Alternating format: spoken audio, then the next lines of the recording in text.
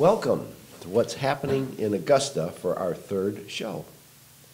It's, I guess the best way to describe it right now is that it's starting to get very hectic.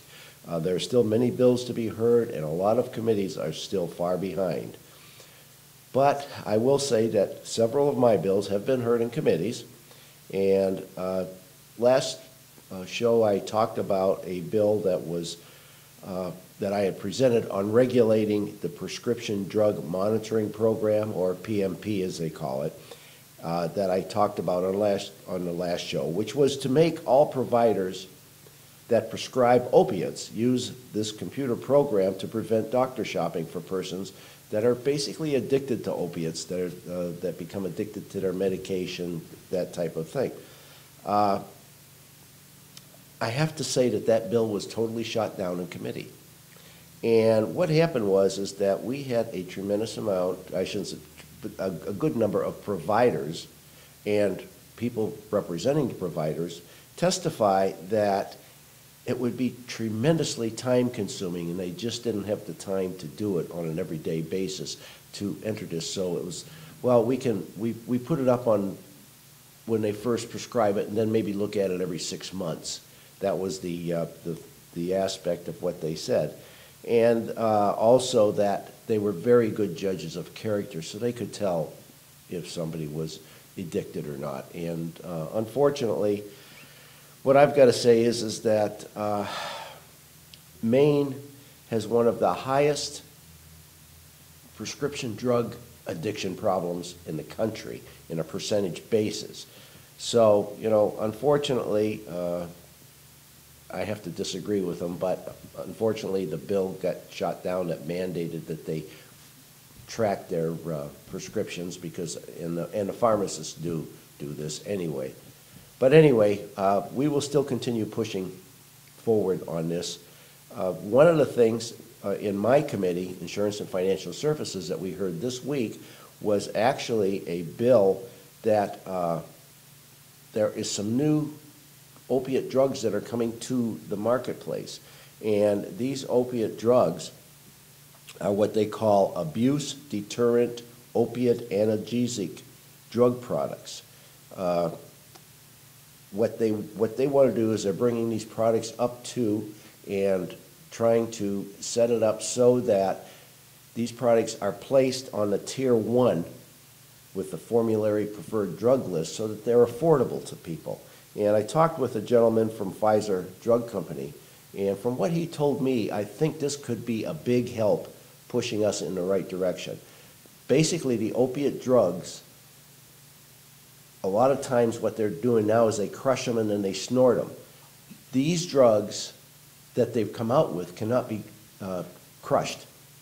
And number 2 is when they take these drugs, they are on a very slow time release, not on a quick time release, so therefore they could eliminate that push of that dependency on them too. So it sounded pretty good. We'll have a work session on that and put it through. Of course, there's a few of the insurance companies aren't real crazy because we're trying to bring it down to a price range that people can afford and not up into higher tiers that are going to be unaffordable type of thing.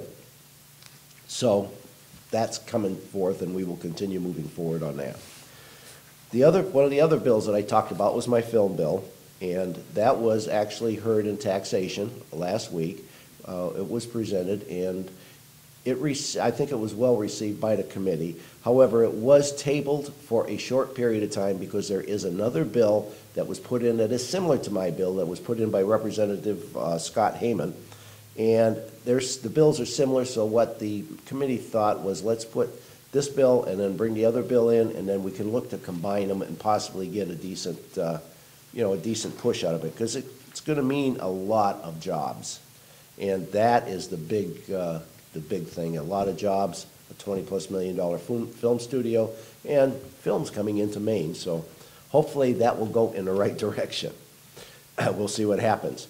Now, the other one, there's another bill that will be heard next week, and that's my bill on domestic violence and abuse, where I would like to bring the bail up to a cash bail of $4,000 if somebody gets arrested for abuse violence and abuse on a domestic basis. And what that would do, and then also if somebody can make bail, to use, if available, there are 3 counties right now it's being tested in, is the electronic device that goes around your ankle so that you can be tracked. Now, they would set up a parameter so you can't go within so many, whether it's a half a mile or a mile of the victim's house, the person you abused. And then if you do that, an alarm goes off at the police station and a police car is automatically dispersed to your house. Looking at past incidences, I can see where that may have saved a few people's lives that were taken over the past few years. Now, there is going to be opposition to that bill. And it's crazy, but to me, the opposition will be coming from domestic abuse organizations. And they're saying that the bail is too high, and only poor people couldn't afford to bail, only rich people will be able to bail themselves out, and the jails are overcrowded. I'm starting to hear all of this stuff, so I know what's coming. And I just look at it from a standpoint, of course, the rich people can make the bail. That's why we have the electronics device. And you know what? If we can save 1 life a year with it, it's worth it. I'm sorry, it's just the way I feel. On another note, Senator Amy Volk of Scarborough wants to ask Maine voters to increase the length of the Senate term from 2 years to 4 years. Now, looking at it, yeah, it's nice to have that every 2 years vote, but then again, that might not be that bad of an idea. If we look at it from the standpoint that a big portion of our senators represent very, very large areas. I'll use Senator Whittemore, who was our senator 4 years ago. I'll use his as an example. He lives in Skowhegan. His district goes from Skowhegan, Pittsfield, all the way up to the Canadian border. Tremendous amount of territory to cover and to stay in touch with constituents and things like that. And if we look at it from a standpoint of saying, okay, every 2 years, the first year is fine, but that second year becomes, he's got to, if he wants to run again, he's got to start running for re-election, and a couple of months is just not enough time to cover that area. So they really got to start running for re-election practically halfway through the session in that second year. We could get a lot of more work done, I think. Not only that, but a lot of the new senators, it takes them a while to learn the ropes. And that third year would be a big plus, that they would know what's going on instead of, finding their way through the first year and then having to run for re-election again by the second year. So that might not be a bad idea, but she wants to bring it to the people, so we'll just have to take a look at it and let the people decide. All right, now, one of the other things I want to take a look at today is the Maine Development Foundation's Measures of Growth for 2015. Now, they awarded the state of Maine 4 gold stars on looking at it. The gold stars were awarded in areas demonstrating exceptional performance. They are the cost of doing business, the cost of energy, air quality, and water quality. They noted that the cost of doing business in Maine is the lowest that it has been since 1990, which is really kind of phenomenal.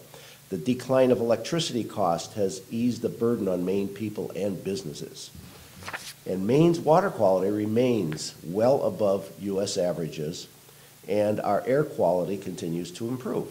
So those are very good things.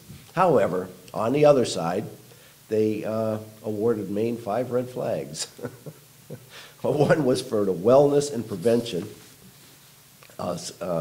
one on spending on research and development, one on high-speed internet subscribers, and one on transportation infrastructure, and the last but not least, 4th grade reading scores. Now also, here is a quick update on what is happening on welfare fraud and what is happening on the new fraud hotline. Mainers made 1,345 calls to the new fraud hotline in 2014. The Fraud Investigation Unit received 4,022 tips from all sources in 2014, including the fraud hotline, web reporting form, DHHS and other state employees, law enforcement, the Governor's Constituent Services Office, and from investigators from the National Public Assistance Reporting Information Systems, called PARIS, obviously. Of the cases referred to the Attorney General so far this year, there were 25 potential counts of theft by deception, 16 of forgery, 13 of unsworn falsification, 12 of misuse of public benefits, and 1 of trafficking in public benefits. Some examples of welfare fraud right now include lying about income or dependent status in order to receive benefits, trading electronic benefit transfers, EBT cards, for cash or drugs. And recently, the DHHS Fraud Unit has recently trained dozens of law enforcement officers in combating welfare misuse laws, simplified reporting procedures between law enforcement and DHHS. The welfare fraud hotline, by the way, if you want to get a pencil and paper, can be reached at 866-348-1129. Now, getting on to a little bit more, there's another bill that's being heard right now, which is, I'm sure that everybody has seen a little bit of it in the press about, and that is about increasing the minimum wage. The Department of Labor head, Julie Rabinowitz, testified against the bill. All right, the department is opposed to those bills, she noted during the hearing. Raising the minimum wage addresses the symptom and not the cause of poverty. The true cause of poverty, Rabinowitz argued, is a shortage of skilled workers, many of whom are young and need low-paying jobs to enter the workforce, which will help them build up skills and experience. Rabinowitz warned that wage increases will limit opportunities, making it less likely these workers will build up their skills through a job. Low-skilled workers will be the first to be cut, she continued. The majority of people earning the minimum wage also are under 24 years old. Rabinowitz argued that the best way to help workers is through skill training programs rather than a higher minimum wage that could compel employers to either hire less or just automate some of their services through computers. Now, what I did was, nonetheless, Americans, for the most part right now, overwhelmingly support raising the minimum wage. There was a Gallup poll taken, and upwards of 76% of the people favored raising it to $9 an hour, while 22% opposed the idea. And the studies on the subjects have shown varying results. Now, according to a recent study of the National Bureau of Economic Research, employment for low-skilled workers fails as the minimum wage goes up. The study, titled "The Minimum Wage and Great Recession," found that 40% federal minimum wage increases between 2007 and 2009 reduced employment and income growth for low-skilled workers and young workers relative to those workers in states where the new wage had less an effect. However, a report from the Center of Economic and Policy Research found that an increase of the minimum wage does not have much impact on employment. Two recent meta-studies analyzing the research conducted since the early 1990s concludes that the minimum wage has little or no discernible effect in employment prospects of low-wage workers. The report found that most likely reason for this outcome is that the cost shock of the minimum wage is small relative to most firms' overall costs and only modest relative to the wages paid to low-wage workers. You know, that's, and I can understand that somewhat, but I guess you need to take a close look at both studies, see who they call, what they used, and what type of industry, et cetera, because I have seen it. And again, it doesn't, if minimum wage goes from $7.50 to $8.50 or something like that, yeah, maybe there's not that big of a push. But if it jumped to $12 or $15 an hour, I think it would make a major, major difference. That's just my opinion. On another note, in case you missed it, Maine's most infamous businessman, Austin Jack DeCoster, and his son were sentenced Monday to 3 months in jail for their role in a 2010 salmonella outbreak that sickened thousands of people nationwide. So I just thought that that might be a point. Now, this past week, there were, I'll go over the bills situation because there's been a lot of that in the press. All right, there were 4 bills that became law this past week without the governor's signature, meaning that he neither was for nor against and just let the bills become law without his signature. There were 11 bills that he signed into law also, and there were 2 resolves. One he signed into law, the other one he just let go to go in and did not veto him. Also, there were 37 new bills printed out and will come to the floor of the House and will be assigned to committees. And in case you missed it, the governor put a new website up this week highlighting the Tax Me Less calendar. The new website highlighting this is, I'll give you the website itself, so just get a pencil and paper out. It is http://www.maine.gov/governor/LePage/index.html. And what that does is you can look on it, it'll give you your wage level or whatever, and what the new taxes would, how you will be affected by this, and gives you a lot of different information. Now, there is, what I would like to do right now is, this is for, I know that it's going to be passed on a lot of times that this show is aired, but this is for Labor Day, Monday, and the show will come on. I'm not Labor Day, I'm all right, Patriots Day. Mine's not working this morning. But anyway, this Monday night, Patriots Day, at 6 p.m., there will be a school board budget meeting at the junior high, and everybody is encouraged to attend. What I wanted to go over quickly before we end the show is that we've got there's a couple of things here, which is a general purpose aid to local schools and paying for education in Maine. And I think these are important things that you really need to take a look at too, also when we're looking at the budgets and that type of thing, all right? The general purpose, I'm going to put my glasses on because it's a little bit smaller print.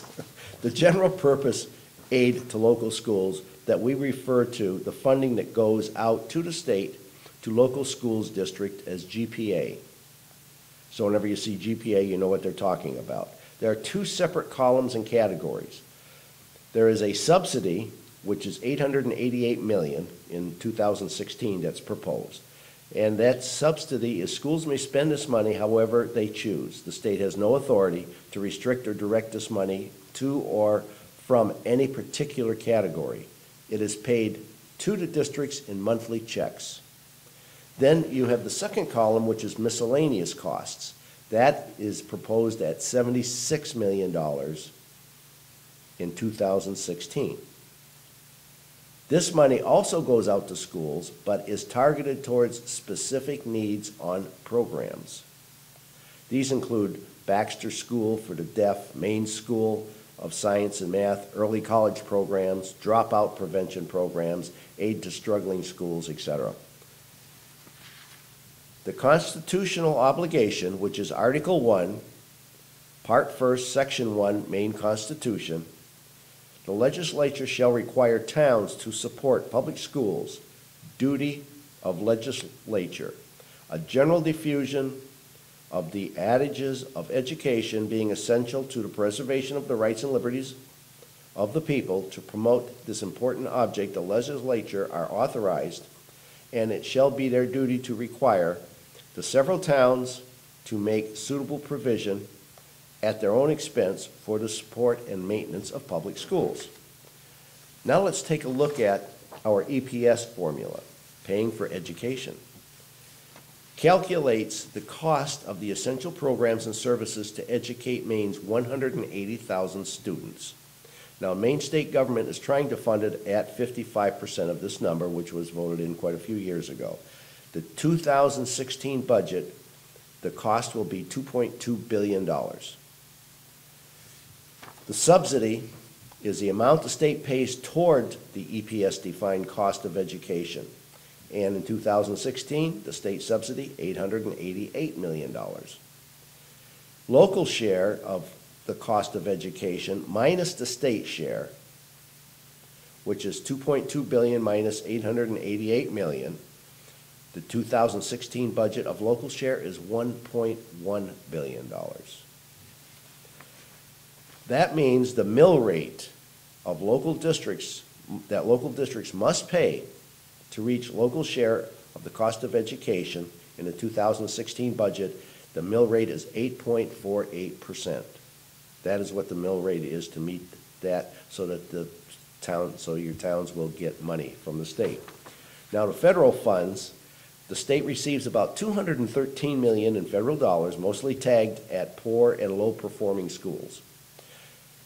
The Elementary and Secondary Education Act, also known as No Child Left Behind, is law that governs the distribution of most of this money.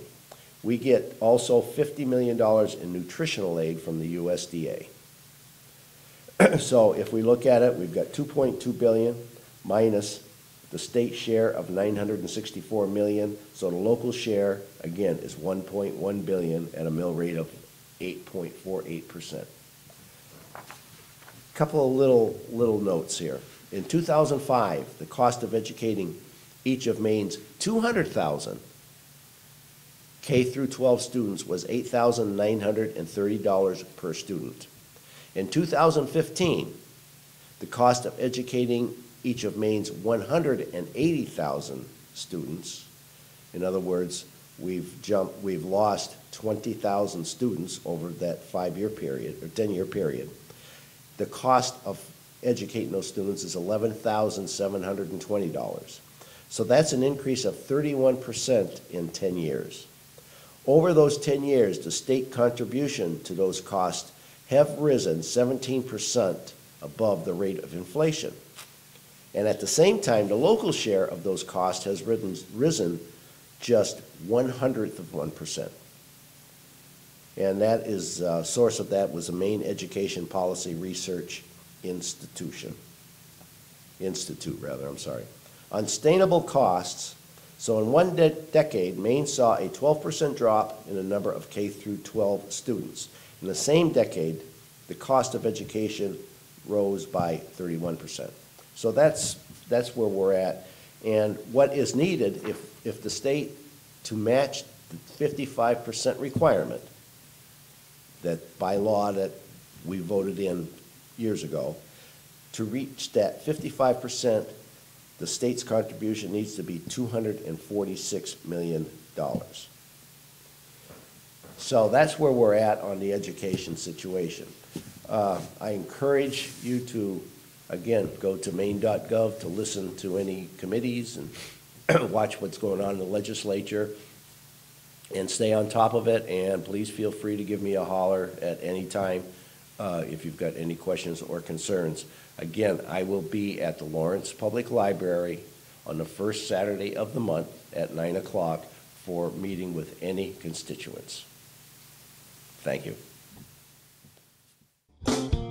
The Village Market, located at 95 Main Street, Fairfield, is your small-town, fully stocked grocery store with that big store feel. Carrying quality vegetables, fruits, meats, deli items, and sure-fine products. They even have some inviting desserts. On your lunch break, stop by and grab one of the prepared, ready-to-go meals. Village Market's knowledgeable and courteous staff makes your visit an enjoyable experience. Visit them on Facebook and online at villagemarketfairfield.com. Open 7 days a week, the Village Market. We've got your groceries and more. Holly and Doug's Country Diner, a friendly, warm atmosphere where all food is homemade. Everything from eggs, including 17 omelets, to homemade pancakes and homemade sausage, gravy, and biscuits. For lunch, there's sandwiches, wraps, meatloaf, chicken tenders, baked haddock, country fried steak or chicken, fried haddock on Fridays. We also have vegetarian meats, serving breakfast all day. Daily specials for breakfast and lunch. Open every day, 6 a.m. to 3 p.m. Holly and Doug's Country Diner, Waterville Road, Norridge Walk. I started Mainly Elder Care out of a love and passion for the elderly. Kathy is a wonderful person, and she knows what she's doing. It's like a big family, and your clients get to be family. No matter how you, like I say, no matter how you try not to, you just do. We will not only be your caregivers, but we will be your advocates. Please call us today and set up an appointment. Let us be there when you can't.